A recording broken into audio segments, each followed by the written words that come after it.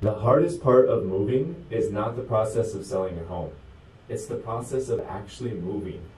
I'm proud to say that our team excels in providing systems and advice and vendor resources to help making your move as simple as possible. But if you're adamant about going at it on your own or getting the process started early, then this video is going to be for you, because I'm going to break down the 10 or so steps that you should take to help make your move as simple as possible. Step number one is you should get a storage unit early.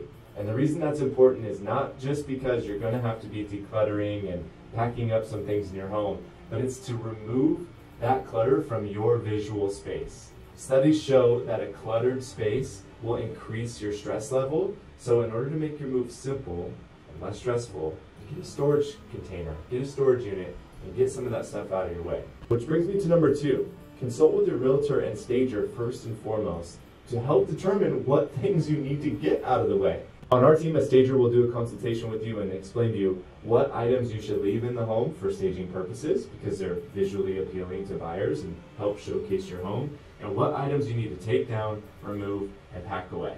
This is also a great time to determine what things you're going to be keeping and needing with you during the time that you're selling, and what things you really aren't going to need until you get to your new place. So you can go ahead and start focusing on packing up those things too and putting them in that storage container. Number three is determine your animal care. It's much less stressful, much simpler selling your home when you don't have to worry about coming home, taking the dog out for a walk, or packing up 2 cats and a dog and putting them into your car and driving around the neighborhood for an hour. If you know in advance that you can take your dog to your neighbor's house, you can take your dog to a doggy daycare, you can have your cat stay with a friend for a little while. If you have some of those things laid out in advance, it makes your move a whole lot simpler. Number four is use up your food supply or donate. Hey, it's a bummer to have to throw out food. Chances are, during this process of selling your home, you're more than likely going to be eating out a little bit more. You're going to be keeping your meals to a minimum. You don't want to cook these big, massive, aromatic meals while you're in the process of selling your home. So you're going to want to either use up your food or donate it to get it out of the way. It's one of the most problematic things to pack and move anyhow, so you might as well get rid of it or donate some of the food that you really just don't need that's been kind of stocked up in your pantry for a while. Speaking of getting rid of things that you don't need, number five is hire a trash removal company. Why do I say hire a trash removal company? Because it is so nice to just, put a pile of things in your garage and knowing that garage, that middle of my garage is just a bunch of junk that I don't need.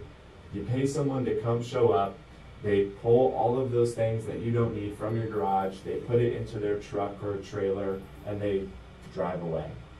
It's so worth the extra $100 or so that you'll spend in doing that versus putting your stuff in the truck or the trailer, making dump runs, etc. And also, you can always utilize like a handyman service or even one of our trailers or handymans to make that even extra cost effective. You don't necessarily have to do the $175 1-800 junk removal thing. Number six, pack essential supplies separately. So there are things that you will need for staging. You're going to want to leave those out. There are things that you're going to need immediately when you make your move. You're going to want to pack those in one box.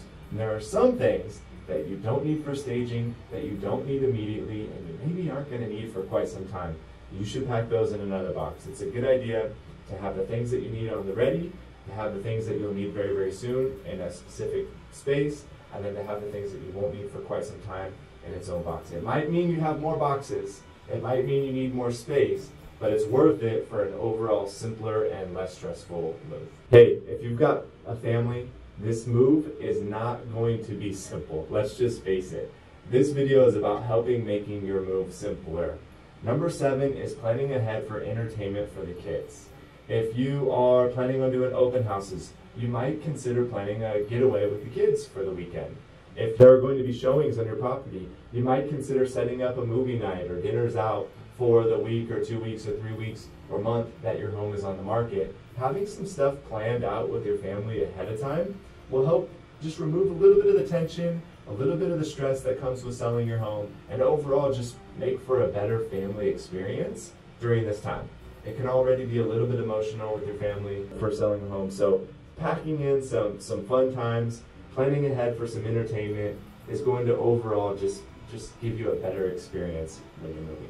This is the one that gets overlooked by many people, which is notify everyone of your new address, or notify them at least of a temporary address. And these are people like your credit card companies, your Amazon shipments, any automatic reoccurring shipments that you have. Maybe you subscribe to some health protein mixes or shampoo service, or maybe you get some vitamins, you get stuff shipped to your house on the regular. Even if it's quarterly, sit down and take note of some of the things that people mail to you and that you don't want to either miss or that you don't want to forget about and have sitting on your old doorstep 2 months after you've already moved, and maybe it just mysteriously disappears. I've heard it happen.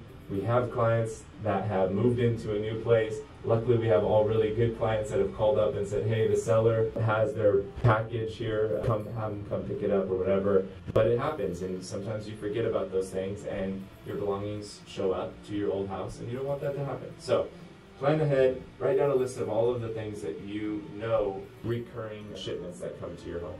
Number 9 is my favorite number, by the way, but this is also my favorite item on the list, which is hiring a moving company, or at very, very least hiring support. If there's one thing that I could say is actually more important than hiring a professional real estate agent, it's hiring a really good moving company. Nothing at all sucks worse in the whole moving process than actually moving. And hiring a good company that is prompt, that is dependable, and overall that's just going to help you make your move. Oh my gosh, it's going to make everything way, way simpler. So getting moving companies out there in advance, getting a feel for how they operate and what you should expect from them is going to help make your move simple. Getting multiple estimates so you know what to expect and so there are not any surprises when it comes time to move, that's going to make your move overall less stressful, and obviously you want to prepare for those costs. And number 10 is move out support. So if you can't hire a mover and you just need support, think about who are the people that are going to help you. Get them kind of lined up and committed early. Maybe that move out support isn't literally heavy lifting, it's someone to watch after your cat. Or it's the babysitters for the kids. Do you have family that can, grandparents that can watch the kids, during your weekend while you make your move and get your new home set up and things like that. So think about the support that you might need beyond just the heavy lifting, beyond the trash haul off, beyond some of the vendors that you need. What other additional support? You might also just need a friend. Think about the friend that you can call and talk to and share some of the feelings and excitement that you have around moving, and even some of the frustrations that you might have. If you do that, overall your move will be a little bit simpler, a little bit less stressful. So those are my 10 tips for a less stressful move. These are the 10 tips that I have utilized myself with my family for all of our moves, and I can tell you that it has made for an overall more enjoyable experience. I hope that helps you. I'm Jeff Goolsby from the Goolsby Group. It's my mission to help people win in real estate, and I really, really, really want to help you win with a simple moving experience. So let me know if I can be that guide for you.